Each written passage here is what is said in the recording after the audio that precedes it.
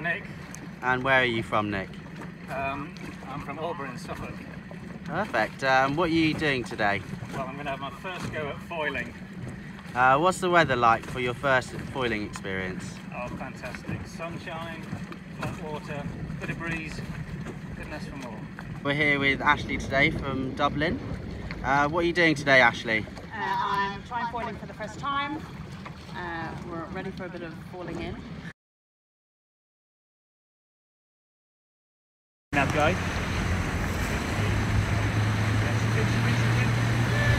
Okay, sheet in.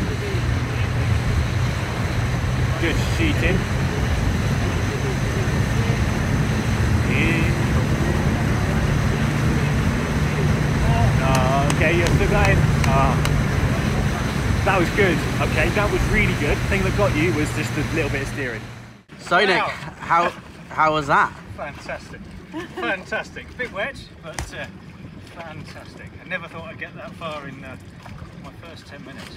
And what was the speed increase like? Oh, it was just phenomenal. Phenomenal. I find it quite confusing when it all happens. And I never know if I'm going to fall into windward, as I did a couple of times, but no, it's great. And what do you think the most important thing to foiling is? Keep your mouth shut when you hit the water. Thanks, Nick. So Ash, how was your first foiling experience? It was great. Yeah, what do you think of the boat? I think it's just all about balance, really. Yeah. And learning how to trim the main sheet without moving the tiller. And what was the hardest part? I think when you start getting up in the foil and you want to use and you're trimming the main sheet, the temptation is when you're using two hands that actually you then trim the tiller.